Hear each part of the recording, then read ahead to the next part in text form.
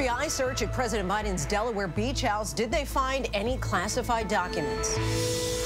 The goodbye to Tyre Nichols, remembered as a loving son, brother, and father. His family sharing their pain with the country. A special police unit similar to the one disbanded in Memphis focuses on high crime areas and building trust within the community. Our Victor Akendo is in Florida with this elite force. Boris Johnson on U.S. soil, my exclusive sit-down with the former UK Prime Minister about the monarchy, his political future, and the war in Ukraine. He, with conventional forces, has invaded and is trying to subjugate and destroy a completely innocent country. Do you think he's unhinged?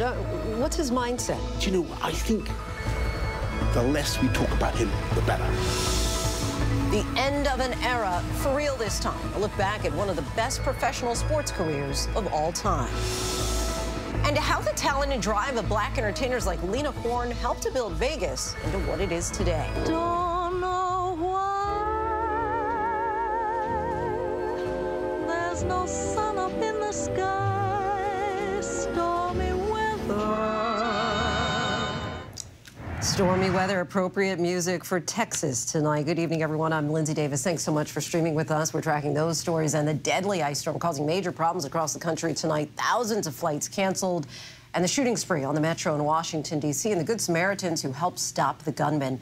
But we begin tonight with President Biden under more scrutiny as we learn about a new FBI search at a different one of his properties.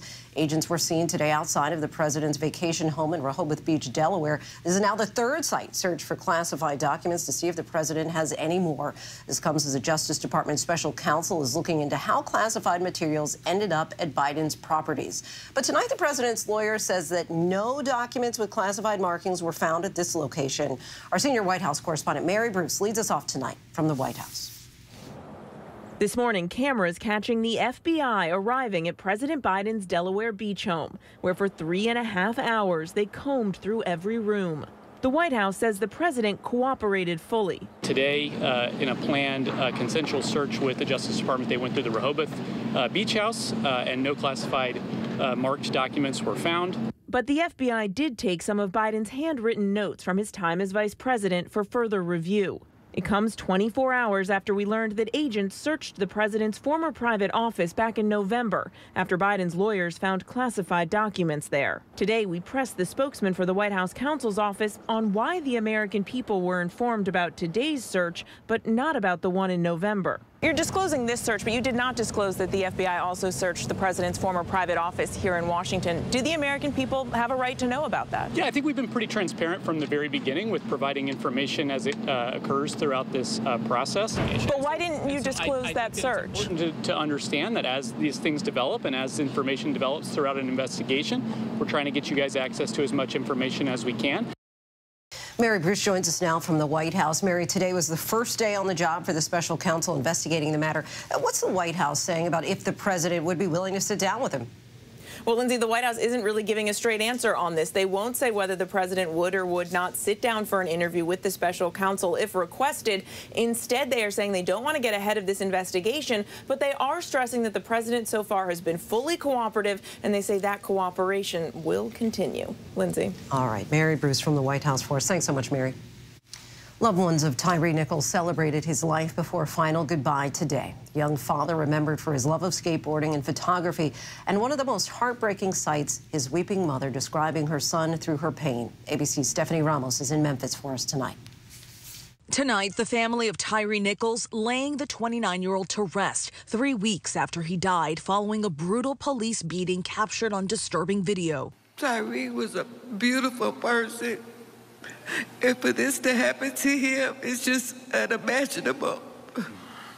Nichols, remembered by his family as a loving father, a beautiful soul who enjoyed skateboarding and sunsets. His sister, Kiana. I see the world showing him love and fighting for his justice. But all I want is my baby brother back. In the congregation, family members of George Floyd, Eric Gardner, Botham Jean, and Breonna Taylor, all of whom died at the hands of police. Vice President Kamala Harris in Memphis as well, embracing Tyre Nichols' mother before addressing the crowd. This violent act was not in pursuit of public safety. That's right. It was not in the interest of keeping the public safe? Was he not also entitled to the right to be safe? Reverend Al Sharpton with strong words against those 5 former Memphis police officers seen beating Nichols. In the city that Dr. King lost his life, not far away from that balcony, you beat a brother to death. Both Harris and Sharpton calling on Congress to pass the George Floyd Justice in Policing Act, which calls for comprehensive police reform. Harris saying President Biden will sign it. Why do we want to see the George Floyd Justice in Policing Act passed? Because then you have to think twice before you beat Tyree Nichols. Stephanie Ramos joins us now. And Stephanie, speaking of that, are any steps being taken to reintroduce the George Floyd Justice in Policing Act? There are, Lindsay. So Attorney Ben Crump says that Representative Sheila Jackson Lee plans to reintroduce the bill after the State of the Union and will also include a Tyree Nichols duty to intervene clause. I do want to mention that today, right here at the church, Vice President Harris hand-delivered a letter to the parents of Tyree Nichols from President Biden. In it, he writes, their love for Tyree will be the source of their strength. Lindsay. All right, Stephanie Ramos for us. Our thanks to you. A shooting spree at a Washington, D.C. metro station claimed the life of a hero worker who stepped up to stop it. 3 people were hurt before even more Good Samaritans were able to intervene. Here's Chief Justice correspondent Pierre Thomas.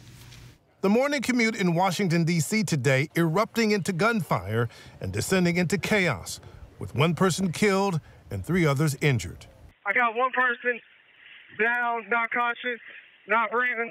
Around 9 a.m., an argument on a metro bus carrying over to the street. Police say the gunman, described as an African-American male, shoots the victim in the leg, who then escapes.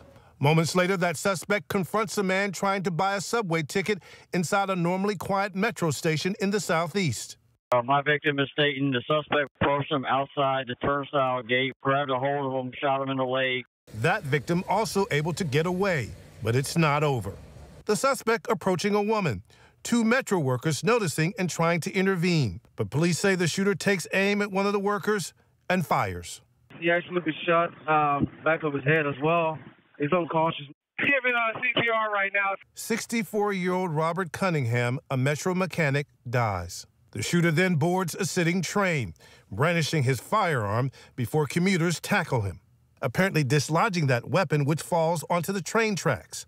Authorities say a 3rd victim suffers minor injuries. Police later arriving and arresting the suspect. Due to the heroic actions of our citizens, our community, to disarm this shooter, I can't put a price on that. I think they save lives. Pierre Thomas joins us now. Pierre, what have you learned about Robert Cunningham, who lost his life trying to protect others? Well, he was a mechanic and apparently a beloved member of the staff of the Metro. Tonight, officials are saying that he acted with extreme bravery to help save that customer, Lindsay. Is there any word on a motive? They have not even identified the suspect, much less given a motive. Nothing yet. All right, Pierre Thomas for us. Thanks so much, Pierre. A deadly ice storm is still hammering parts of the country. Icy roads have been blamed for the deaths of at least 6 people. And tonight, more than 350,000 families and businesses are without power during this bitter cold. This weather has caused more than 5,000 flights to be canceled since Sunday. ABC senior meteorologist Rob Marciano is tracking the storm. But first, our Maria Villarreal has the latest in Texas. Tonight, roads are like sheets of glass. Drivers spinning their wheels. On this curve south of Fort Worth, vehicle after vehicle going off the road. This pickup struggling to get back on the pavement. After hundreds of spinouts and accidents this week, tonight officials say the death toll on Texas roads has risen to at least 6. When dozens of semis got stuck on I-20 in Dallas Tuesday, an army of Jeeps from a local off-road club sprang into action, hooking themselves together with tow ropes, pulling those semis one by one. My dad's a trucker, and I feel for them, and I know I want to do everything I can to help them out. And I know the rest of the guys do too. In Austin, tree limbs snapping under the weight of ice. North of there, crews racing to clear blocked streets and repair utility lines torn by ice-encrusted trees. Across the state, more than 300,000 customers don't have power tonight. Across the country, airlines canceling more than 5,000 flights since the storms began. The residual effects could last days. Treacherous not just for the drivers, but by the looks of it, for pedestrians on the sidewalk there. Maria Villarreal joins us now from Dallas. Maria, when do officials think that the roads will be safe for travel? Well, you know, Lindsay, the freezing rain just started to come down once again. It is expected to go throughout the night, and it could create black ice on both the sidewalks and the roadways, creating those treacherous conditions you just mentioned. You know, it is dangerous, it is deadly, and it's the reason why I'm not going to move from this spot right here. All of that is expected throughout the morning into rush hour. So really, drivers are being told you probably won't get on the roadways safely until midday tomorrow. It's clearly been a very long week for people living in this area. People need to stay put if possible. All right, Maria Villarreal, our thanks to you. Let's get to ABC's senior meteorologist Rob Marciano, who's tracking where this storm is headed next. Hey, Rob. Hey, Lindsay, you know, this cold air is still stuck at the surface. We're getting a third and final pulse tonight and tomorrow that will finally help scour out some of that cold air, but we still have ice storm warnings that are posted. Check it out from the Tennessee Valley through Arkansas, across the Mississippi, and all the way back through the Rio Grande, and the flood watch to boot because some heavy rain's coming. But right now, it's a lighter rain over top of that cold air, I-35, I-20 as well, and then all the way up through Oklahoma City. So more icing tonight. Where we're looking at Dallas and in through Little Rock, and watch the heavy rain eastern parts of Texas through Louisiana. That's where the flood watch is out, but that stronger wave is going to help scour out, mix up this cold air, and help turn it all over to rain by tomorrow night after giving another icing pulse through Memphis. But heavy rain late tomorrow night through Alabama, Georgia, in through the Carolinas. Then it gets into the Atlantic, and will actually help pull down from Canada some really cold stuff into the Northeast. Wind chills Saturday morning are going to be really eye-popping, to say the least. -10 in Manhattan, -23 in the capital of Albany, 33 below in Boston, and then you're talking 40s and 50 below in parts of Maine for wind chills. And in that state, that could be in spots some of the coldest air they've seen in decades. So everybody getting a piece as we head into the first very cold week of February. Lindsay? Yeah, those numbers just astonishing there in Maine. All right, Rob Marciano for us. Thanks so much, Rob. Tonight, we're learning embattled Congressman George Santos is now being investigated by the FBI. This comes after the FBI contacted a Navy veteran as part of an investigation into Santos and a GoFundMe campaign to raise money for the veteran's service dog. The vet, Richard Osthoff, told ABC News that Santos did not come through with the money supposedly raised under a charity called Friends of Pets United for his dog's surgery to remove a tumor. He said, quote, "I don't ever want to see another person, especially another veteran, go through this again." Santos has denied knowing Osthoff, but GoFundMe has confirmed to ABC News that account was in fact his.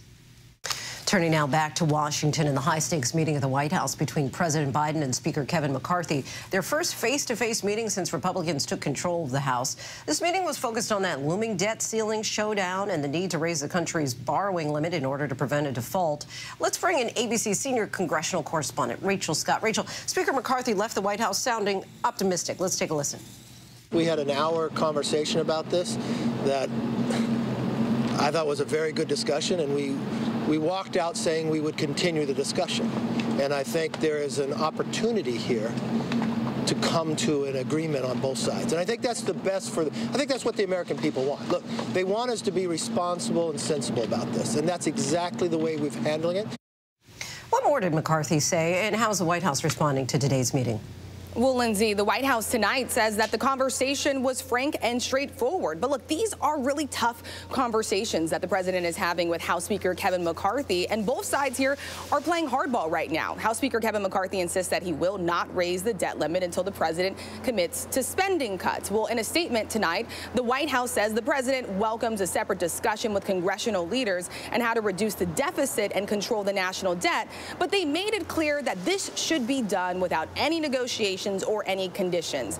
And now Congress has worked together, Republicans and Democrats alike, largely over the last 80 years to raise the debt limit. And tonight, the White House is insisting that Congress has an obligation to do it once again, Lindsay. All right, we'll see how it all plays out. Rachel Scott from the Capitol for us. Thanks so much, Rachel. Ukrainian authorities have conducted a series of high-profile corruption raids across the country. The former deputy minister of defense is among 3 top officials charged with corruption. The anti-corruption raid took place after President Zelensky and the head of the parliamentary faction of his party to bring corrupt officials to justice. And it comes ahead of the Ukraine-EU summit on Friday, as fighting corruption is one of the key demands for Ukraine to be able to join the European Union. Now to our exclusive sit-down interview with former British Prime Minister Boris Johnson. Johnson resigned as Prime Minister in the UK back in July after a series of scandals, including hosting parties during the COVID-19 lockdown. Here in the U.S., though, Johnson is squarely focused on Ukraine and asking the government here to stay firm on its financial commitment that it's made as far as the war effort is concerned. Here's the first part of our wide-ranging conversation on Ukraine, Putin, the monarchy, and Johnson's political future. Hello. Prime Minister Lindsay. Lindsay, how are you? Very nice to meet you. Honoured to be invited on your show. Of course. Thank you so much for joining us. Time. Former British Prime Minister Boris Johnson on U.S. soil, here to urge Republican lawmakers and the U.S. as a whole to stay the course with aid to Ukraine. Just back from Ukraine. Yes. Tell me about what struck you the most. I just think the extent of the damage is. I was just in the outskirts of Kiev, but I saw such an incredible, catastrophic loss of the economy's been absolutely trashed. The suffering is colossal. The world is massively in the debt of the United States for helping the Ukrainians to fight this war. But number 2, it is massively in the interests of the United States to see this thing through and to get victory for the Ukrainians. You recently penned an op-ed, and the last line was, let's give Ukrainians what they need to win now. Yeah. What do they need most? I could read out a whole list of the stuff that Volodymyr Zelensky wants, but I want to reassure people in America that this is not going to be just a conflict that goes on forever. What brought you here to D.C.? I'm here really to make it clear to American lawmakers, to the people of America as far as I'm able, how deeply grateful I think we in the UK, everybody in Europe, is to the United States for what you've done. I mean, look at it. This is a war that could so easily have gone the other way. Putin could have crushed this country. And what happened? The United States stepped in, gave the assistance, gave the training, gave the intelligence to help the Ukrainians to defend themselves. And that was a magnificent thing to do, absolutely magnificent.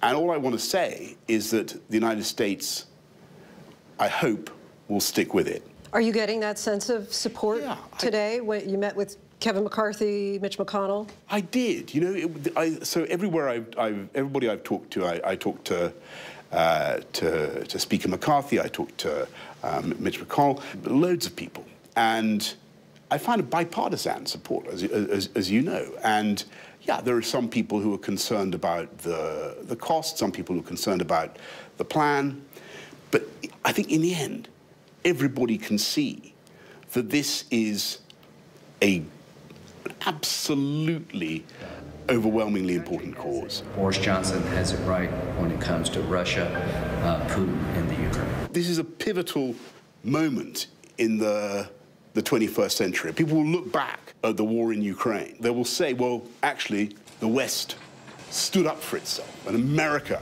did what it did in the 1930s and 1940s, and actually came across and upheld the values of freedom and democracy and made the difference. What do you say to those Republicans who are opposing sending more money? I mean, we heard in November, Marjorie Taylor Greene, she's a staunch Republican, said not another penny will go to Ukraine. Congressman Matt Gaetz tweeted, I will not vote for $1 more to Ukraine. What do you say to those Republicans who so strongly oppose additional aid to Ukraine? I just think that it's a massive investment. It's cheap at double the price. Because what you're doing, and I'm speaking just in purely financial or economic terms, you talk about the money. Yes, the United States has made a big financial commitment, but it is a fraction of the defense budget. Will you meet with President Biden while you're here? I'm a mere backbencher now. In November, in an interview, you said that when it came to Ukraine, that you felt President Biden was doing an absolutely wonderful job. Would you still say the same? I think that despite the enormous pressures that the United States has been under, the fiscal pressures that we've all been under, I think the leadership of the United States has been fantastic. And I think Joe has done a great job, but it's been bipartisan. Just this past Saturday, Donald Trump at a rally said, if I were president, there would not have been a war in Russia and Ukraine. Zero chance. He went on to say, I would have a peace deal negotiated within 24 hours. You could make a peace deal for both right now, 24 hours. Do you agree with either statement? Look, I mean, the president, former president, Donald, he's a great deal maker, but I don't think there's a deal here. There was a snippet of the BBC documentary that was recently released where you say that Putin said to you on the phone, Boris, I don't want to hurt you, but with a missile, it would only take a minute. How did you respond? Yeah, I thought he was trying to creep me out, right, in a sort of playful way, and he was really talking about the dangers of a missile exchange. I think that the crucial thing with all this is not to get sucked into that argument. Do you think he's unhinged? What's his mindset? Do you know, I think the less we talk about him, the better. Just a quick question, because we've been talking about with Harry and all of that and the Queen passing away. Do you think that the monarchy should have a different role in the future in the UK? I think that one of the great achievements of Her late Majesty the Queen was that she greatly modernized the monarchy and did a huge amount to stabilize it and to prepare her son for kingship. And actually, I think that he's doing an absolutely bang-up job at the moment, and everybody can see it. And so, you know, I know that here in the United States you decided in 1776, for reasons that I, can't fully explain, that you could rub along without the monarchy. Okay, that was your call. But we think it works very well. Didn't work out too poorly. Well, I think our system works well. I'll tell you why. Because what you have is a division between the political authority and the figurehead who incarnates all that's good, all that's wonderful about the history of the nation. And when those two roles are kind of bound up in one, constitutionally, that can be quite a pressure on whoever is supposed to occupy the office. And so having a monarch is a great thing for our country. When you left Parliament as Prime Minister, of course, you famously repeated the quote of Arnold Schwarzenegger with "Hasta la vista, baby." Yeah, right. Many people thought that was a nod to another quote from the Terminator character, that "I'll be back." Any chance? Coming up in our next hour, you'll hear Johnson's answer to that question and more on why he thinks that additional Ukraine aid is so crucial. That's all coming up in our next hour.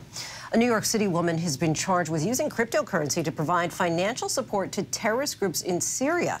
The 11-count indictment charged 43-year-old Victoria Jacobs with providing support for an act of terrorism, money laundering, and other crimes. According to a statement from the Manhattan District Attorney, it's one of the rare cases worldwide where cryptocurrency is alleged to have financed terrorism. Next tonight, to the critical testimony in the trial of once prominent South Carolina attorney Alec Murdaugh, accused of murdering his own wife and son. Prosecutors today laid out a detailed timeline of events that day and another jam-packed day in court. Eva Pilgrim is on the case for us once again tonight. Tonight, Alec Murdaugh's alibi potentially destroyed by his son's own video. Get back. Get back.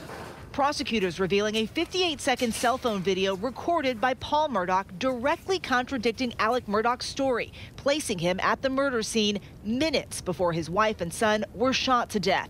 In the video, you can see Paul going into a pen on the family's property to check on a friend's dog. In the background, you hear other voices. Hey, he's got a bird in his mouth. Bubba. Hey, Bubba. It's a guinea. This is a chicken. Come here, Bubba. Come here, Cash. Come here, Bubba. Cash. Quit.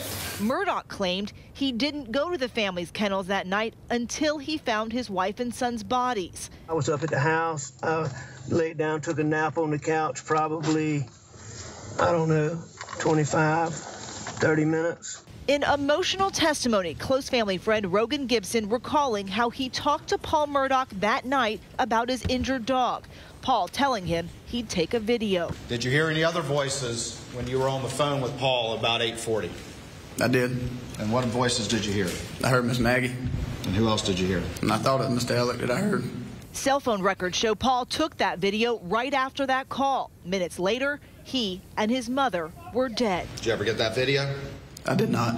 Police later showed Gibson that video from inside the kennel. And what voices did you hear? Paul's, Miss Maggie, Mr. Alec. And how sure are you now? Positive. 100%? That's correct. Prosecutors playing that video for him again in court. Can you point out Alec Murdaugh, the person whose voice you recognize in this video in this courtroom, please? Sitting right there in a gray jacket. But the defense pushing back, painting a portrait of a happy family. And they were loving to each other and to Paul and Buster and their friends, correct? That's correct. And can you think of any circumstance that you can envision, knowing them as you do, where Alec would brutally murder Paul and Maggie? Not that I can think of.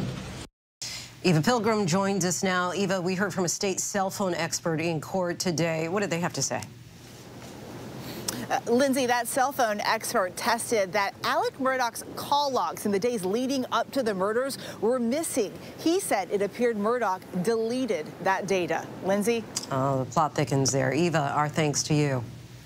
New York City officially declared an end to the Mpox outbreak today. The declaration comes as the U.S. public health emergency expired yesterday. The city, once the epicenter of the outbreak, launched a number of response strategies, including successfully vaccinated more than 100,000 New Yorkers. Mpox, formerly known as monkeypox, is a rare viral disease that can spread to anyone through close skin-to-skin contact. Superstar quarterback Tom Brady has once again announced his retirement from the NFL, this time with an emotional video. Let's take a look. I'll get to the point right away. I'm retiring. My family, my friends, my teammates, my competitors. I could go on forever. There's too many. Thank you guys for allowing me to live my absolute dream. I wouldn't change a thing. The seven-time Super Bowl champion took to social media for the announcement, claiming this time it's for good. Exactly 1 year ago today, he announced his retirement, only to return to the Tampa Bay Buccaneers for one final season. When we come back, an alleged case of animal abuse. The dozens of pets officials say that they rescued from an overcrowded mobile home. The revisions being made to a high school African-American history course after it received backlash from Florida's governor. But first, the disbanding of the Scorpion unit in Memphis is leading to even louder calls to dissolve similar groups at other police departments. Our Victor Kendo gets an inside look at the Ghost unit in West Palm Beach. Do they have the most dangerous jobs on the force? I will say yes. They deal with probably the most violent people because they're the high crime. They're in the high crime area. America's #1 news, ABC News. Most watched, most trusted, and streaming live to you anytime, anywhere, and free. This is ABC News Live, America's #1 streaming news, free to you 24/7. Watch America's #1 news whenever you want it, wherever you are, anytime. ABC News Live, streaming live and free on all platforms. Get ready, America, every Friday. The hottest trends, styles, and must-have. What's the right stuff to buy right now? I really love that. It's time to buy the right stuff. Yes! And save big time, too. The right stuff. Fridays on GMA. You're gonna love it. All right, here we go. You ready? Let's do it. Yes, it's the show America wants and America needs right now. This is What Would You Do? Let's go. How are you? How cute. Yes. So what will you be watching Saturdays on ABC News Live? What would you do? Hey, I guess I just found out. The What Would You Do Marathon, 12 to 6 Eastern, every Saturday on ABC News Live. My favorite show. With so much happening these days, it's hard to keep up. Things change hour by hour, minute by minute. The historic weather that's now unfolding. The worries on Wall Street. We're bringing you the Right Now. But a nationwide teacher shortage. The Right Now look at the day ahead. An alert this morning for dog owners and the key takeaways from the biggest stories. World News Now and America This Morning, America's #1 early morning news. Today does feel a little different. Early mornings on ABC News Live. With so much at stake, so much on the line, more Americans turn here than any other newscast. ABC News World News Tonight with David Muir, America's #1 most watched newscast across all of television. So, what's good to read? And we mean really good to read right now. Well, that's where Charlie and Kate Gibson can help. Join us for the new podcast series. It is called The Bookcase with Kate and Charlie. We will make sure you love what you read. Listen wherever you get your podcasts. This is America's #1 streaming news. ABC News Live. Breaking news, exclusives, live reporting across the globe. ABC News Live. Streaming free everywhere. He may not look like central casting for a movie star hero, but what he did and how he risked it all to save hundreds of lives from terror are what heroes are made of. Really? That guy? What's the life and death truth behind what he did? Truth and Lies, The Informant. Listen now wherever you get your podcasts. Reporting from the scene of the Monterey Park mass shooting, I'm Juju Chang. Wherever the story is, we'll take you there. You're streaming ABC News Live. As Memphis gathered for Tyree Nichols' celebration of life, one city in South Florida is holding their own police department accountable, specifically when it comes to a specialized unit similar to the one under a spotlight after Tyree Nichols' death. The West Palm Beach Police Department says they meet the community where they're at. Our Victor Kendo went along for the ride. These officers are part of a special unit called GHOST, Gang and Habitual Offender Suppression Team, focusing on high-crime areas. Within minutes of leaving West Palm Beach Police Headquarters, So you're going in to assist? We're going to assist. a call for a stolen vehicle came in, and we were in pursuit. 14, we're behind a signal 10. The GHOST unit is made up of about 12 experienced officers who go through additional training once selected, including field tactics. They're similar to the now disbanded Scorpion unit in Memphis, behind the brutal beating and death of 29-year-old Tyree Nichols, where 5 officers were fired and charged with murder, putting police reform back in the spotlight. There have been calls to disband units like these, but you feel like this GHOST team does serve a good purpose. Serve a good purpose, and you know we're not getting calls in our city to disband it. I mean, I think if you go to some of these community meetings, they want more of them. They don't want less. Chief of Police for the City of West Palm Beach. How could we prevent what happened in Memphis to not happen here in Palm Beach County? Confidence and trust within the community is key to good policing. Just think of what that notable difference it would make in this community. He has an open-door policy and regularly holds town halls, this week at a predominantly black church with concerned residents in the wake of Tyree Nichols' death. They want crime stamped out properly. Why was it so important for you to be out here tonight? I think on the cusp of what's happened over in Memphis, it was important to kind of know locally what our law enforcement heads felt, thought, wanted to really just get an idea as to whether or not they are tone deaf to some of the agony and confusion that a lot of us have in the community. Having the chief take questions directly from the people in the community, is that how trust gets built? I think that's the beginning. I think the chief challenging his officers to do what some of the citizens talked about, get out of the cars, have those one-on-one conversations like he's doing. But leadership starts it off, but this is definitely a good start. Are there any Scorpion units here in West Palm Beach? The first 2 questions tonight were about what happened in Memphis. Is that what you were expecting? We kind of expected that would happen, but at the same time, Chief's objective, my objective as a servant to this community, let's talk about how to prevent what happened in Memphis from happening here in West Palm Beach. So I think that played out perfectly. Chief Adderley says he holds his officers accountable, firing several throughout his 4 years as the head of the department. We really seriously look at the use of force, we look at complaints, and that's something that's being reviewed on a daily basis. Back to the pursuit of the stolen car in West Palm Beach. We're not allowed to chase. The team standing down once they decided the chase put members of the public at risk. Moments later, they spotted 2 men in a park that was closed and smelled what they believed was marijuana as they drove by. They called for backup. Is this an area that you guys are typically called out to? Yes, sir. At the end of the day, nobody wants their kids to go to the park and have people doing drugs and having guns when they're not supposed to, and it's not a safe environment for anybody. So at this park, you barely see any kids because of that exact reason, and it sucks. With another ghost unit alongside, they approach both men and search for narcotics.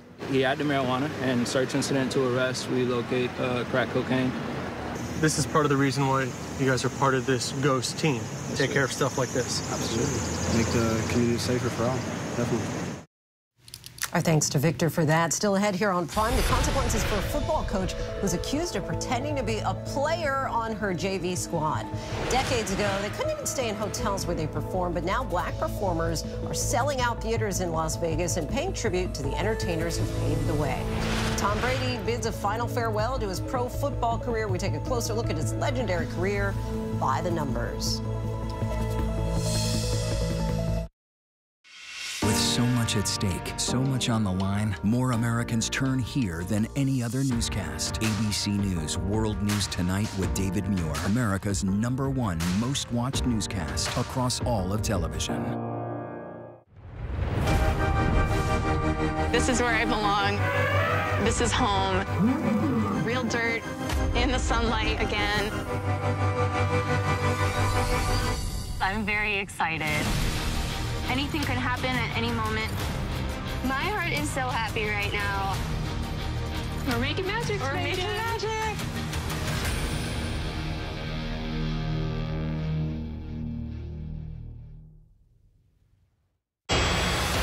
With so much at stake in our world right now, we wanted to thank you for your trust and for making ABC News America's #1 news. And thank you for making ABC News Live America's #1 streaming news. I'm innocent. I am innocent. I am innocent. How annoying that you just said all this innocent stuff for so long and you're really guilty. She would throw things. It was like working with a 40-year-old child. The housewife scam, the real life of Jen Shaw. 6.5 years in federal prison. Jen Shaw, a fraud. This is Impact by Nightline, now streaming on Hulu. Zoo! 200! Oh, 200. 200 episodes of Dr. Pol. Oh. Music to my ears. It's been 10 years, and I'm still having fun. That rocks. He's got the moves that make your animals groove. Now we do the dance of joy. Yay. He's like the Justin Bieber of the Headlining the hottest barns. Shout out. It's a show you won't want to miss. I'm not going to be here forever. Maybe. The Incredible Dr. Pol. New episodes Saturdays at 9 on Nat Geo Wild. Get ready, America, every Friday. The hottest trends, styles, and must-have. What's the right stuff to buy right now? I really love that. It's time to buy the right stuff. Yes. And save big time, too. The right stuff. Fridays on GMA. You're going to love it. This is ABC News Live Prime. Hey there, I'm Lindsay Davis. Thanks so much for streaming with us. Live reporting, breaking news, exclusives, award-winning, powerful, eye-opening. How lucky are we? ABC News Live Prime with Lindsay Davis. All new, streaming weeknights. Reporting from Chicago, I'm Alex Perez. Wherever the story is, we'll take you there. You're streaming ABC News Live. Welcome back, everyone. Superstar quarterback Tom Brady has announced his retirement from the NFL again. Let's take a look at his incredible career by the numbers. 2, that's the number of times that Brady has now retired, but this time he says it's for good. It was exactly 1 year ago today that he said that he was walking away from the game, but 40 days later, Brady backtracked and returned for his 3rd season with the Tampa Bay Bucks. In his 23 seasons with the Patriots and the Bucks, Brady won a record 7 Super Bowl rings and 5 Super Bowl MVP awards. No other player has won more than 5 Super Bowls. At 45 years old, Brady walks away with multiple NFL records, including throwing for 89,214 yards in the regular season, as well as 649 touchdowns.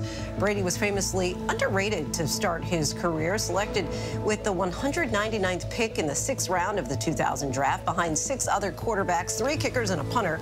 And he played in only 1 game during his rookie season with the Pats.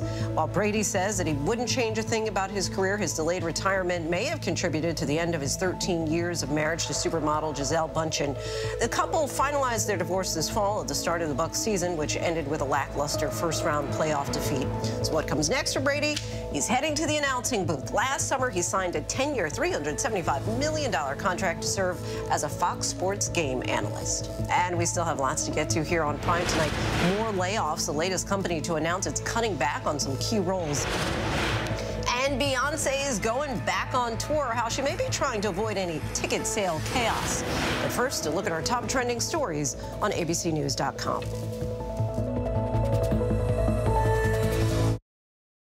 So much happening these days, it's hard to keep up. Things change hour by hour, minute by minute. The historic weather that's now unfolding. The worries on Wall Street. We're bringing you the Right Now. But a nationwide teacher shortage. The Right Now look at the day ahead. An alert this morning for dog owners and the key takeaways from the biggest stories.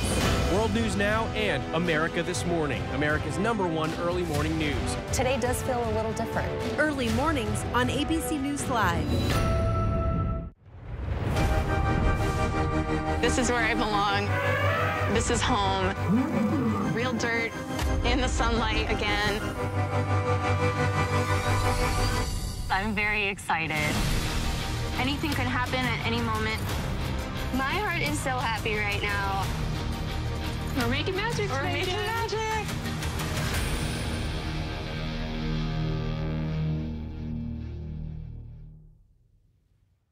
I'm innocent. I am innocent. I am innocent. How annoying that you just said all this innocent stuff for so long and you're really guilty. She would throw things.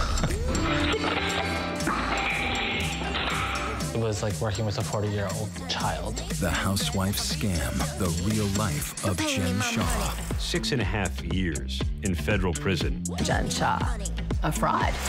This is Impact by Nightline, now streaming on Hulu. Get ready, America, every Friday. The hottest trends, styles, and must-have. What's the right stuff to buy right now? I really love that. It's time to buy the right stuff. Yes! And save big time, too. The right stuff. Fridays on GMA. You're gonna love it. What are the secrets that most people don't know? Let me see your ID card. Wait. This is a world you will have to live in. There's no going back.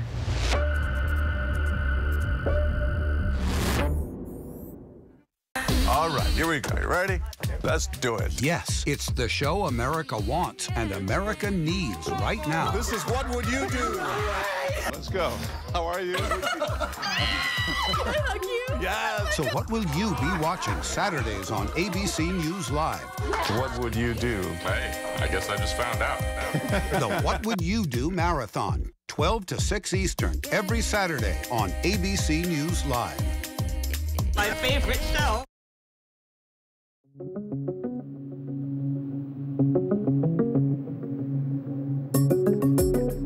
An urgent manhunt coming to an end in Oregon. Police say Benjamin Foster, accused of attempted murder and now murder, died of a self-inflicted gunshot wound after a standoff with officers. Police finding Foster at a crime scene in Grants Pass on Tuesday, where authorities say last week the 36-year-old tortured, beat, and bound a woman identified as Justine Siemens. They discovered Foster buried below the home, injured from a single bullet wound. Not too far away, police also finding 2 people murdered inside a home. They believe Foster was the killer.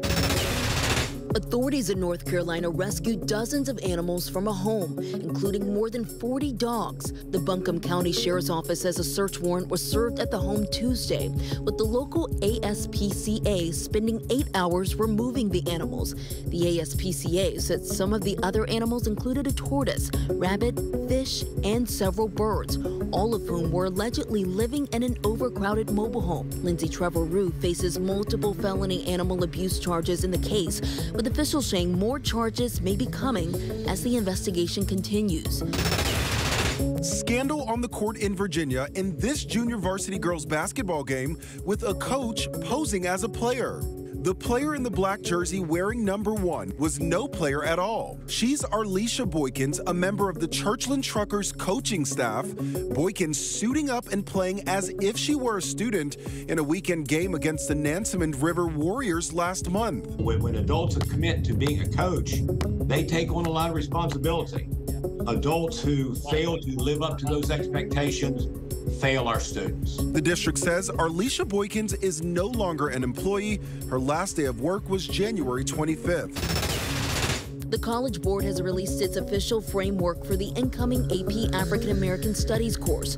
The release comes after weeks of debate and criticism over its content, with Florida Governor Ron DeSantis attempting to block the course from Florida schools. The current framework is missing some of the more controversial materials that angered conservatives, including lessons on Black queer studies, Black Lives Matter, and critical race theory. The course has been piloted in 60 schools during this school year and will be piloted to hundreds more in the next academic year, with all schools allowed to start offering the course in the 2024-2025 school year. FedEx is the latest major company to announce layoffs. The delivery company said it would be laying off more than 10% of its officer and director teams and consolidating some of its teams and functions. In a message sent to FedEx team members, President and CEO Raj Subramaniam says the changes were necessary to become a more efficient, agile organization, and the moves were a part of an effort to better align the size of FedEx's network with customer demand. You won't break my soul. You won't break my soul. Queen Bee is back. Beyonce took to Instagram to announce her upcoming Renaissance World Tour, spanning stadiums across Europe and North America. The tour is her first since she co-headlined the On the Run 2 tour with her husband Jay-Z in 2018, and her first solo headlining tour since the Formation Tour in 2016. It's also Beyonce's first tour following the release of her latest album, Renaissance, which garnered her 9 nominations at the upcoming Grammy Awards. The tour's first stop is May 10th in Stockholm, and it's currently slated to run through the end of September. Tickets will go on sale next week and will be staggered across different dates, possibly to avoid a ticket system meltdown like the ones that have plagued other big artists. A 19-year-old is accused of scamming well-wishers on TikTok out of thousands of dollars after lying about having a cancer diagnosis. The problem is not only does she not have cancer, according to authorities, it's also a felony. Our Trevor Ault has the story. I'm too sick from treatment where I can't go anywhere. I can't do anything. Iowa TikToker accused of faking a cancer diagnosis, charged with stealing from people who donated to help her battle a disease authorities say she doesn't have. Investigators say Madison Russo took more than $37,000 from Maddie's fight against pancreatic cancer. A GoFundMe set up on her behalf, captured by ABC affiliate WQAD, that's now been taken down. This week is not a chemo week, it's just a radiation week. Authorities allege Russo spent the past year claiming she'd been diagnosed with leukemia, stage 2 pancreatic cancer, and a tumor the size of a football that wrapped around her spine. Posting dozens of photos and videos like this she's since taken down, now reposted on TikTok by another user. So it's my week off chemo, so I've just been doing radiation. Police tell us they're reviewing all of Russo's posts as part of the investigation. In a press release saying witnesses with medical experience pointed out the many medical discrepancies, including terrible, life-threatening inaccuracies of her medical equipment placement on her body. So you can see that the actual positioning of the port, per se, is not accurate. Also, that the way that it's secured, the type of tape that's used, is not the same clinical tape that we would use in the hospital. Authorities say Russo's subpoenaed medical records show she's never been diagnosed with any kind of cancer or tumor, but her alleged lies reached so far her story was featured in a local Iowa paper, and she even did outreach for the National Pancreas Foundation. That organization now tells ABC News there are thousands of patients, families, and caregivers battling this terrible disease, and Ms. Russo's actions have taken away valuable resources from these patients. Louis Frillman is one of hundreds who gave to the GoFundMe supporting Russo. His $500 donation has been refunded. My thinking is say a prayer for this young kid because she's going to have a lot of terrible consequences. Seems like it. Our thanks to Trevor. Nominees for the 2023 Rock and Roll Hall of Fame have been revealed, and the list reflects a diverse selection of artists and their music. Many of this year's contenders are receiving their first nomination, including Missy Elliott, the White Stripes, Cyndi Lauper, and Willie Nelson. Fan voting is open now through April 28th at rockhall.com. Fans will help determine this year's inductees, who will be announced in May. These days, it's not uncommon for black entertainers to be celebrated on the Las Vegas Strip, but decades ago, they couldn't even stay at the hotels where they performed. Soul of a Nation presents Black in Vegas, taking a deeper look at the groundbreaking musicians and actors who paved the way for the current generation. Lena Horne was one of the first huge black artists. She was a beautiful black woman. Lena Horne came here in the 1940s when her career is taking off. She is already performing in movies, so she is well known. Even when singing a beautiful song like my Aunt Marion's favorite, Stormy Weather. Don't know why there's no sun up in the sky, stormy weather. She would just bring this emotion and this grit, and she would express her rage with the fact that she knew that she was different and being treated different. Her first job at the Flamingo, she wanted, of course, to stay in the hotel. And so Bugsy Siegel, who owned the Flamingo at that period, agreed that she could stay in the hotel. And the story goes that in the morning, her sheets would be burned. But she was important enough to stay here when African Americans could not. Now, they didn't have total access to Vegas, but at least it got to the point where they could stay where they were playing. It was a risk that they all took to open those doors. In 1952, Josephine Baker does a tour. She is a sexy cabaret performer. But when she gets to Las Vegas, it is really phenomenal what she does. Josephine Baker said that she wouldn't perform unless there's some people of color in the audience, because that's where you get your soul and your spirit from your people out there that's rooting you on. So they had to scramble to find black people to be able to sit in the audience for her show. And I think that was history that was made. Presenting the incomparable Nat King Cole.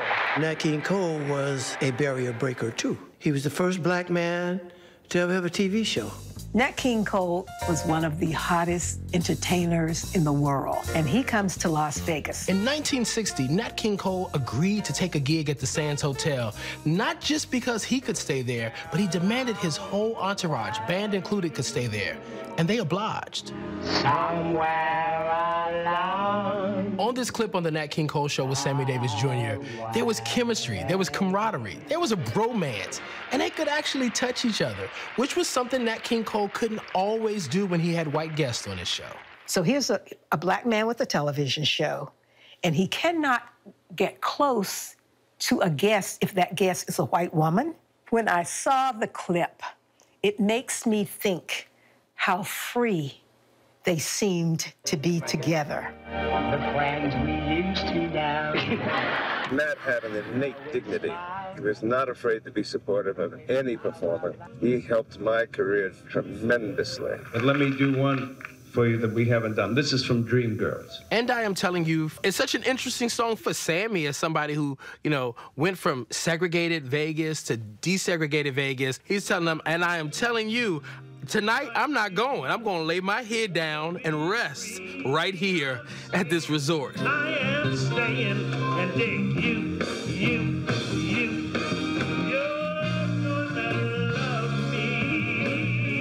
Nat King Cole and all the civil rights leaders that aided them in desegregating Vegas, you had a whole new generation of acts in the 70s that began to reap those benefits. So you had Lola Falana and The Fifth Dimension.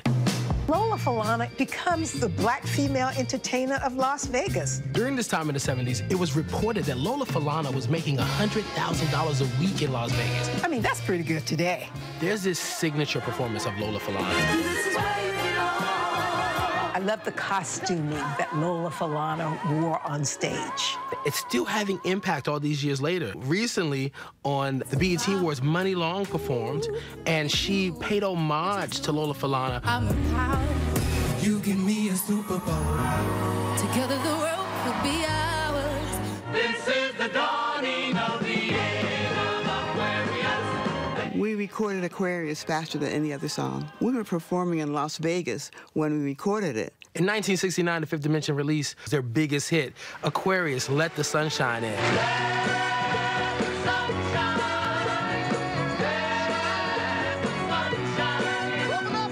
We were performing nightly when we had a residency at Las Vegas. When the Fifth Dimension was nominated for 5 Grammys, we were so excited. We won 3 that night. Group of the Year, Album of the Year, Song of the Year. They may be a great example of one of the first black pop groups, first black crossover groups, because their music was very broad and wide-reaching.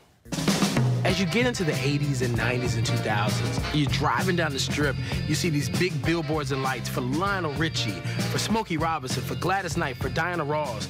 I opened at Harrah's in February of 2000. But I was the only singer who had, at that time, that had a theater named after him. It was the Clint Holmes Theater as long as I was performing there. You know, when I first started performing in Vegas, there was a name tag at every hotel on the Strip. The first residency I ever had there on my own was at the Desert Inn. I remember recording the show for a TV special.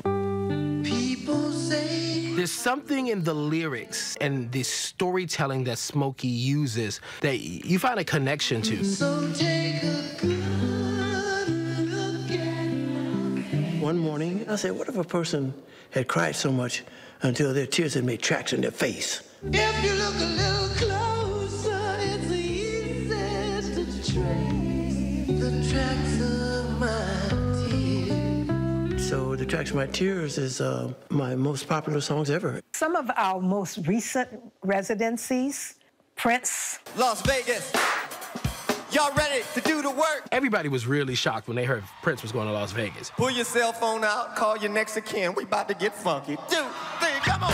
Prince played in Vegas at the Aladdin Hotel in 2002, and he liked it so much that he came back to Vegas in 2007, and he opened up his own club, 3121, and it was unapologetically Prince. Thank you so much, Las Vegas. Don't hate me because I'm fabulous. Soul of a Nation presents Black in Vegas airs tonight at 10 p.m. Eastern, 9 Central on ABC, and it will be available to stream tomorrow on Hulu. And that is our show for this hour. ABC News Live is here for you all night with the latest news, context, and analysis. You can always find us on Hulu, the ABC News app, and, of course, on abcnews.com. We'll be right back.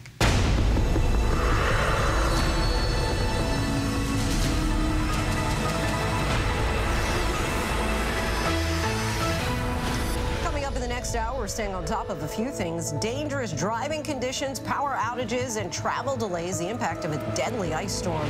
And more from my exclusive sit-down with former UK Prime Minister Boris Johnson, discussing why he believes nations should send more aid to the Ukraine, especially the United States, and whether he'll ever return as Prime Minister.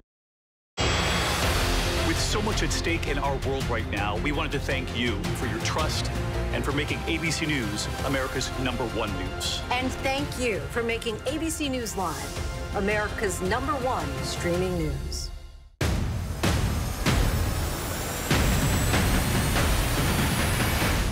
After an extraordinary news-making year, thank you for making ABC's This Week America's #1 news and politics show on Sunday mornings. This is ABC News Live Prime. Hey there, I'm Lindsay Davis. Thanks so much for streaming with us. Live reporting, breaking news, exclusives, award-winning, powerful, eye-opening. How lucky are we? ABC News Live Prime with Lindsay Davis. All new, streaming weeknights. We're honored ABC's 2020 winner of 3 Emmy Awards for Excellence. Thank you for making 2020 Friday night's most watched and most honored news magazine. This is where I belong.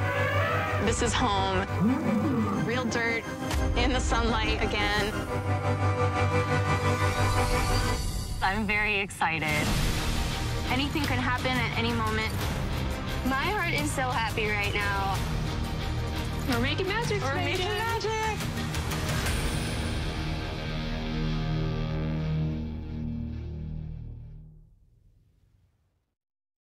This is ABC News Live Prime. Hey there, I'm Lindsay Davis. Thanks so much for streaming with us. Live reporting, breaking news, exclusives, award-winning, powerful, eye-opening. How lucky are we?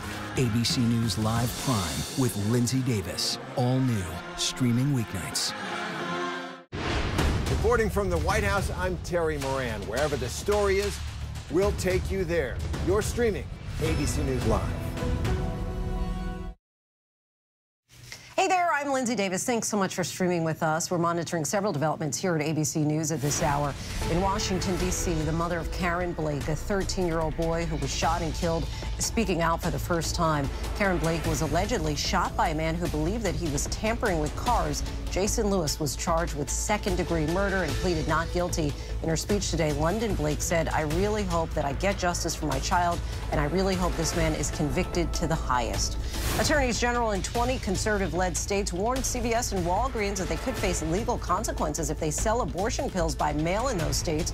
A letter from Republican Missouri Attorney General was co-signed by 19 other attorneys general, warning that sale of abortion pills would violate federal law and abortion laws in many states. CVS and Walgreens have said that they'll comply with state laws, even as they work toward certification to dispense abortion medication. On this, the first day of Black History Month, and dripping in diamonds on a majestic horse, Beyoncé sent her fans into a frenzy after the singer announced her long-awaited Renaissance World Tour. The tour will start in Europe in May, and she'll make her way to the U.S. and Canada, ending in New Orleans at the end of September. Loved ones of Tyre Nichols celebrated his life before a final goodbye. The young father remembered today for his love of skateboarding and photography. And one of the most heartbreaking sights, his weeping mother describing her son through her pain. ABC's Stephanie Ramos is in Memphis for us again tonight. Tonight, the family of Tyre Nichols laying the 29-year-old to rest 3 weeks after he died following a brutal police beating captured on disturbing video. Tyre was a beautiful person. And for this to happen to him is just unimaginable. Nichols, remembered by his family as a loving father, a beautiful soul who enjoyed skateboarding and sunsets. His sister, Kiana. I see the world showing him love and fighting for his justice. But all I want is my baby brother back. In the congregation, family members of George Floyd, Eric Gardner, Botham Jean, and Breonna Taylor, all of whom died at the hands of police. Vice President Kamala Harris in Memphis as well, embracing Tyre Nichols' mother before addressing the crowd. This violent act was not in pursuit of public safety. That's right. It was not in the interest of keeping the public safe. Was he not also entitled to the right to be safe? Reverend Al Sharpton with strong words against those 5 former Memphis police officers seen beating Nichols. In the city that Dr. King lost his life, not far away from that balcony, you beat a brother to death. Both Harris and Sharpton calling on Congress to pass the George Floyd Justice in Policing Act, which calls for comprehensive police reform. Harris saying President Biden will sign it. Why do we want to see the George Floyd Justice in Policing Act passed? Because then you'll have to think twice before you beat Tyre Nichols. Our thanks to Stephanie for that. A deadly ice storm is still hammering parts of the country. Icy roads have been blamed for the deaths of at least 6 people. And tonight, more than 350,000 families and businesses are without power during this bitter cold. This weather has caused more than 5,000 flights to be canceled since Sunday. Our Maria Villarreal is in Texas with the latest details. Tonight, roads are like sheets of glass. Drivers spinning their wheels. On this curve south of Fort Worth, vehicle after vehicle going off the road. This pickup struggling to get back on the pavement.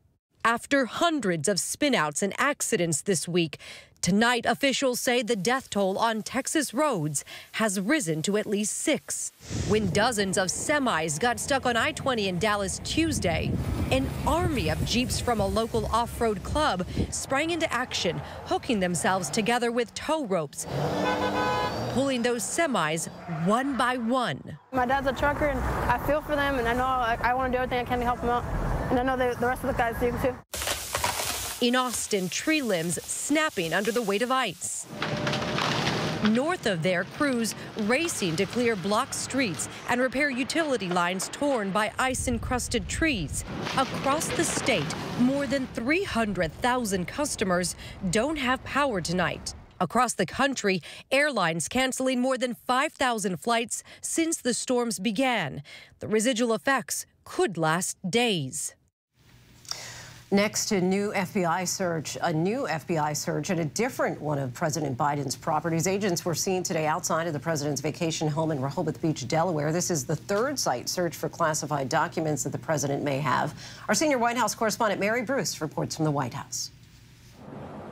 This morning, cameras catching the FBI arriving at President Biden's Delaware beach home, where for 3.5 hours they combed through every room.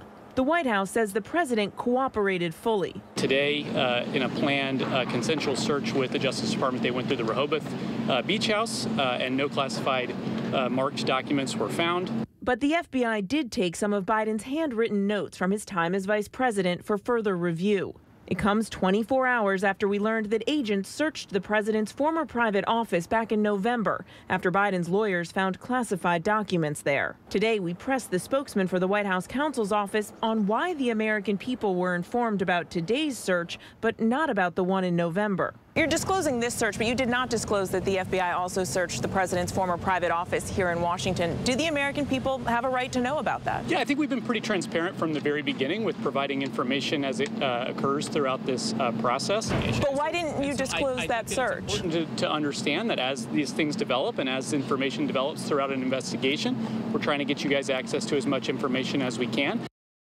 Our thanks to Mary Bruce. These cases of classified records being found has really opened up a lot of questions about just who's responsible for keeping track of these documents. We're joined now by Bill Leonard, former Director of Information Security Oversight at the Office of National Archives.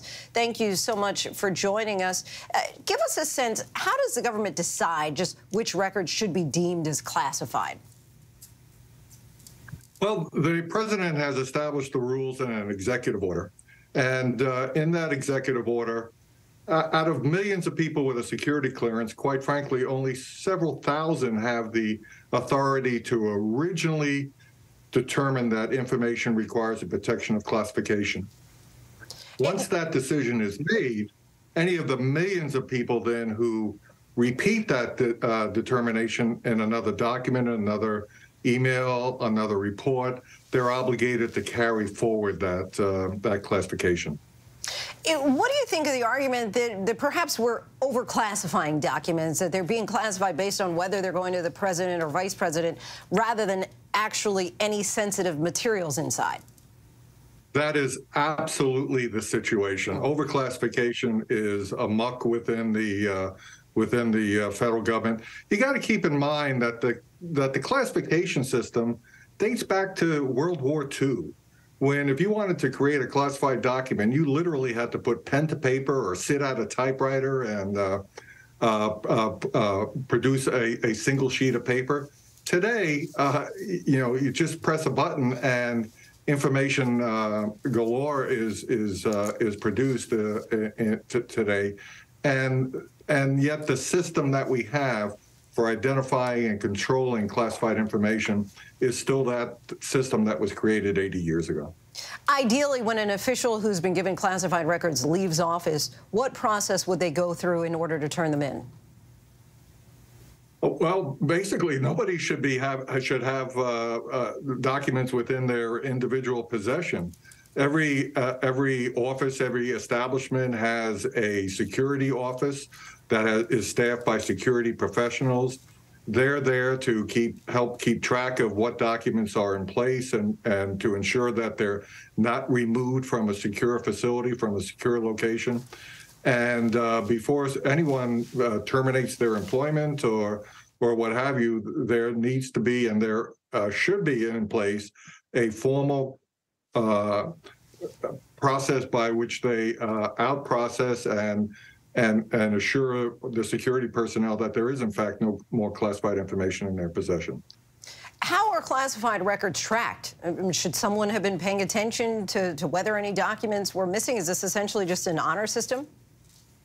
Again, except for the most sensitive types of classified information that are normally associated with what's known as a special access program, there is no tracking of individual classified information.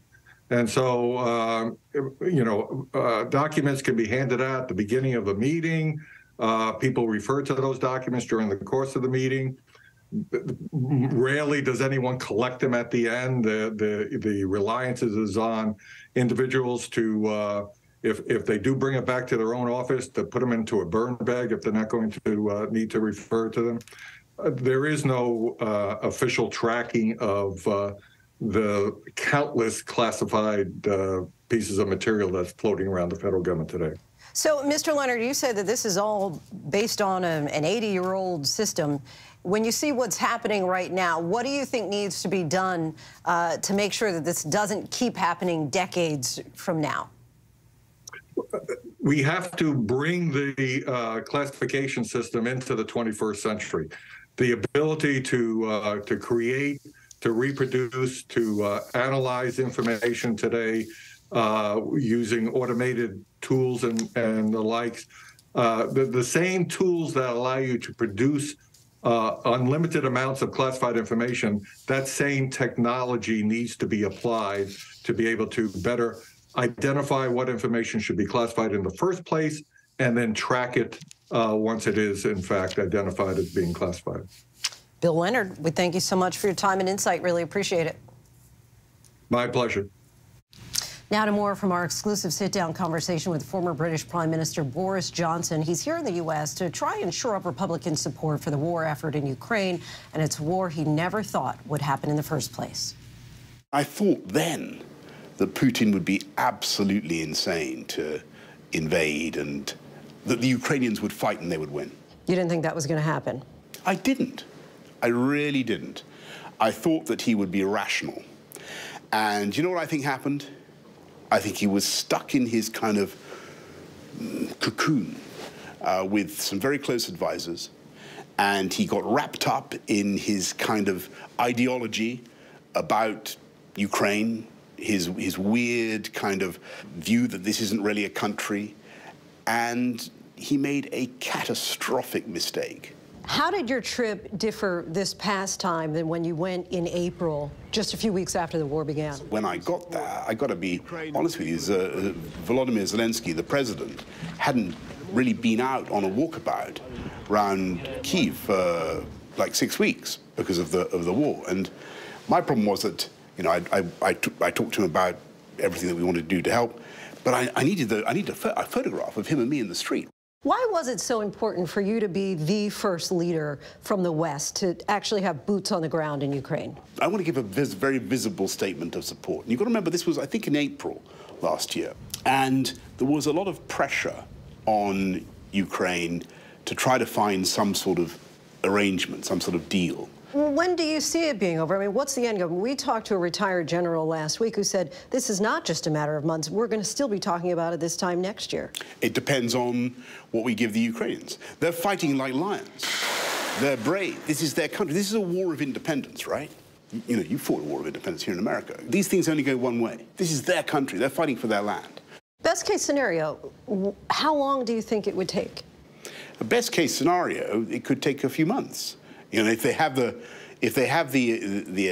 ATACMS, the long-range artillery fires, the deep fires that they need, if they have the armor, if they have the air support. Johnson says he's well aware of the massive financial burden the U.S. has already shouldered. So here, for really a relatively small outlay, you can achieve something. You can achieve a lasting settlement that will be much, much more cost-effective. That doesn't mean I don't understand, and I'm not grateful for everything that America is doing. And by the way, I also understand how vital it is that we, on the European side of the Atlantic, cough up and do more ourselves. How much more do we need to do? It sounds like Americans have already spent about $50 billion in aid. They've already pledged another $50 billion for this year. So we're talking about $100 billion. On the political landscape, I can understand your perspective, but for the average American who's saying, look, I'm struggling here with inflation and interest rates. I know, but where's that inflation come from? What caused it? That's been driven by economic instability, by oil price spikes caused directly by Putin's aggression. To push Putin back, and you fix a lot of potential economic problems in the future. Specifically, when you're talking to Mitch McConnell or Kevin McCarthy, what are you asking for? So both Mitch McConnell and Kevin McCarthy, I think, will be in the position of saying that they believe we should be doing more now, and I think they're kind of on the same page as me. Today happens to be the 3-year anniversary of the UK removing itself from the EU. Yes. Putin wanted, he desired, it was his hope that there would be destabilization in the EU. Do you feel that Brexit brought that about? No, not at all. I think that actually, if you look at Ukraine, what really happened there, I'm sad to say, was that in 2014 was the real moment of disaster, because that was when he went into Crimea and he went into the Donbass, and what did we do? Did we punish him? Did the EU really punish him? No, no, no. When you left Parliament as Prime Minister, of course, you famously repeated the quote of Arnold Schwarzenegger. Hasta la vista, baby. Many people thought that was a nod to another quote from the Terminator character, that I'll be back. Any chance you'll be back? Well, look, I mean, you never say never in politics, but the reality is that I'm living a happy, productive life. I'm churning out lots of, thousands and thousands of words. I've got to write a lot of books, and no, I've got to write 2 books, I should say. If you ask me what is my passion at the moment, my passion is making sure that we all do what I think we're going to do anyway, which is help the Ukrainians. But it's not off the table that you might come back as Prime Minister. Look, I think that I'll move on. I'll move on. I think I normally say that that's about as likely. Well, before I ever became Prime Minister, I said that was about as likely as being blinded by a champagne cork or reincarnated as an olive or something like that. What's next for you? The books? I'm thudding away on my computer. I'm getting up at the crack and I'm staying up late, and you know what it's like. Books don't write themselves. You were very kind to have me on so long. I mean, thank you.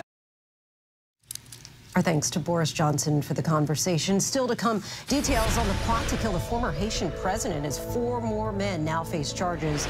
And friends, romance, and a possibly cursed box. Actress Kaylee Monterroso Mejia tells us about her quirky new Netflix comedy series and the power of Latino representation on the screen. America's #1 news, ABC News. Most watched, most trusted, and streaming live to you anytime, anywhere, and free. This is ABC News Live, America's #1 streaming news, free to you 24/7. Watch America's #1 news whenever you want it, wherever you are, anytime. ABC News Live, streaming live and free on all platforms. Bring them on. If only there was a place in the morning to start my day. With a smile, somewhere to help me get in the know. A place as spectacular as, well, me. I think we might know a place, right, guys? Bring your friends. Oh, wait, there is. Good morning, America. GMA, 7A, every day. Boom, boom, boom. Good morning, Michael. Good morning, Robin. Good morning, America. How are you? Boom! Now that's how you start your day, people. All right, here we go. You ready? Let's do it. Yes, it's the show America wants and America needs right now. This is What Would You Do? Let's go. How are you? Can I hug you? Yes. So what will you be watching Saturdays on ABC News Live?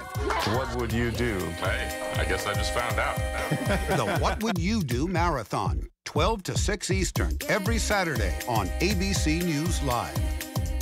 My favorite show. This is America's #1 streaming news, ABC News Live. Breaking news, exclusives, live reporting across the globe. ABC News Live, streaming free everywhere. What are the secrets that most people don't know? Let me see your ID card. Wait. This is a world you will have to live in. There's no going back.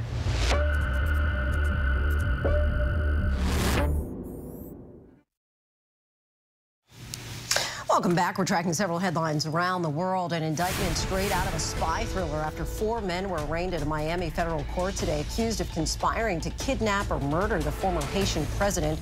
The embattled, controversial leader was killed in his home in July of 2021, shot 12 times by a team of Colombian mercenaries. U.S. prosecutors allege that several Haitian Americans plotted to kill the sitting president and install a new leader, hiring nearly 24 mercenaries to get the job done. A bond hearing for the suspect is scheduled for next week. Equatorial Guinea's president appointed his vice minister of education, Manuela Roca Bolte, as prime minister, making it the first time a woman has held the role in the West African nation.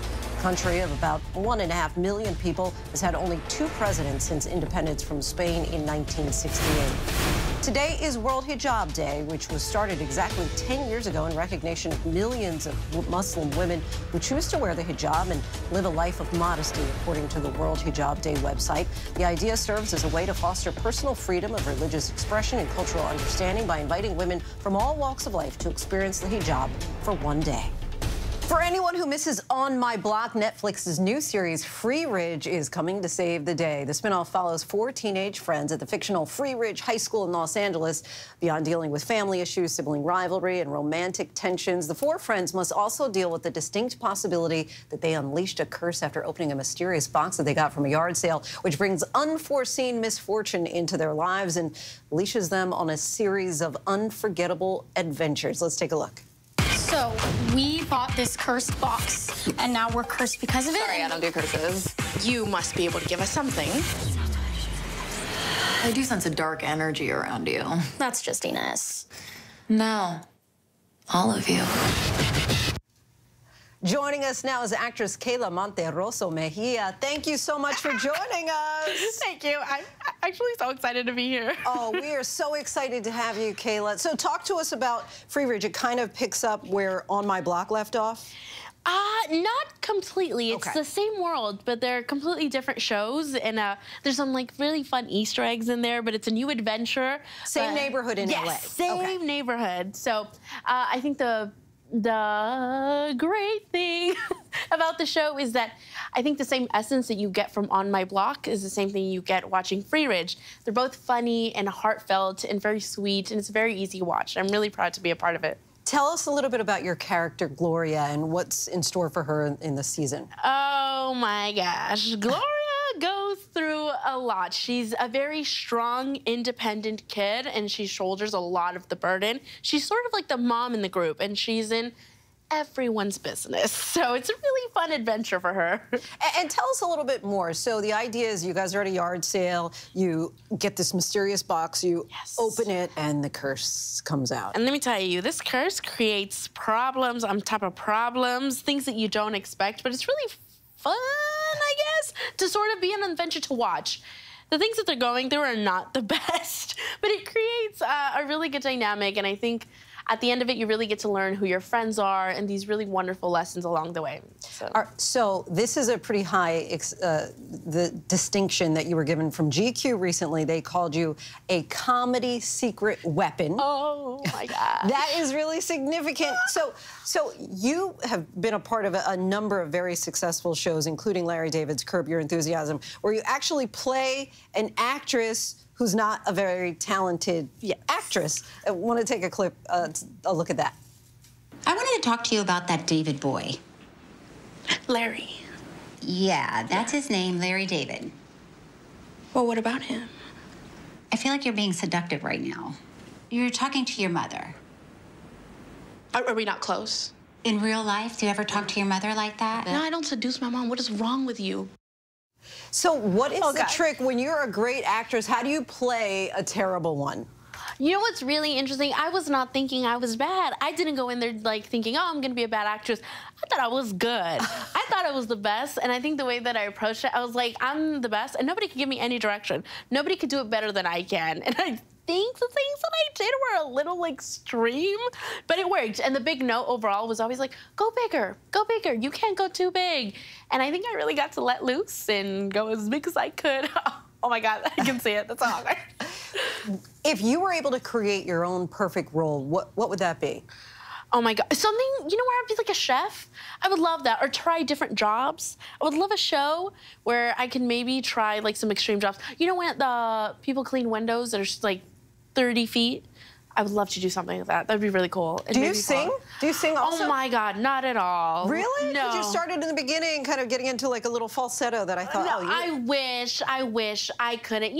No, it's not on the cards for me. All right, so here we are, the first day of Black History Month, intended to celebrate Black culture. I'm curious, as an actress, where you think that the culture is as far as Latino representation. I think we've definitely made some strides, but I think there is a long way to go. And truthfully, the reason that I'm here today is because of people who have worked really hard to open these doors. I'm not what you would typically see is accepting in Hollywood. I have a regular face, and I'm a beautiful face. Thank you. Not in a self-deprecating way, but I'm 5 feet.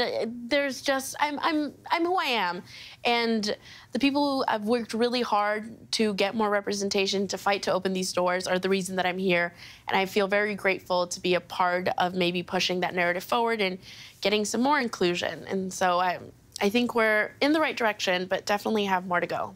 So proud of what you're doing and excited to keep watching your star rise. Kayla, thank you so much for joining. We want to let our viewers know Free Ridge premieres globally February 2nd, only on Netflix.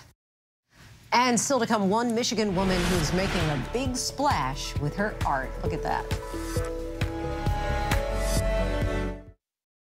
I'm innocent. I am innocent. I am innocent. How annoying that you just said all this innocent stuff for so long and you're really guilty. She would throw things. It was like working with a 40-year-old child. The housewife scam, the real life of Jen Shaw. 6.5 years in federal prison. Jen Shaw, a fraud. This is Impact by Nightline, now streaming on Hulu. With so much at stake, so much on the line, more Americans turn here than any place else. ABC News World News Tonight with David Muir, America's #1 most watched newscast, now streaming on ABC News Live.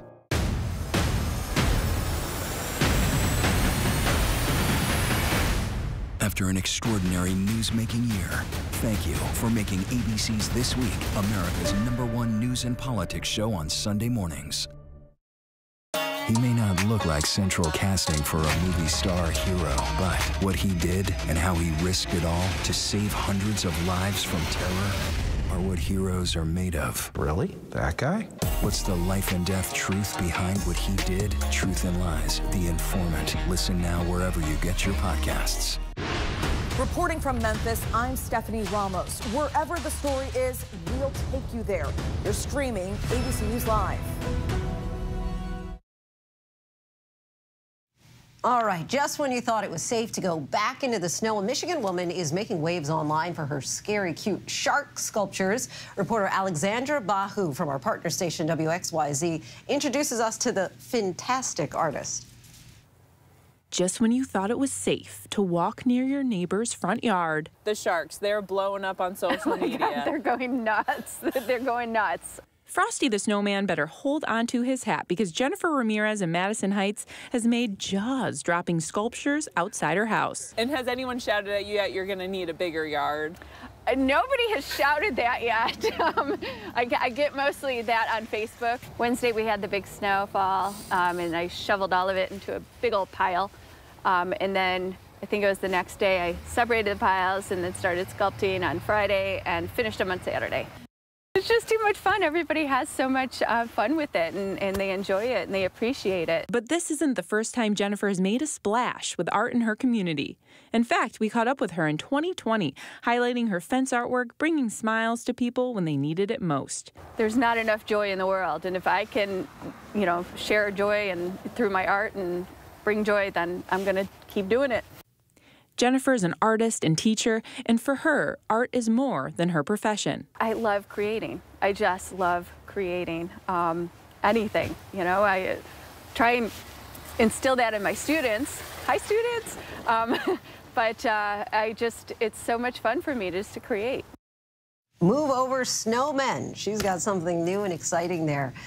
Thanks so much for watching. That's our show for tonight. I'm Lindsay Davis. ABC News Live is here for you all night with the latest news, context, and analysis. You can always find us on Hulu, the ABC News app, and, of course, on abcnews.com. Have a great night.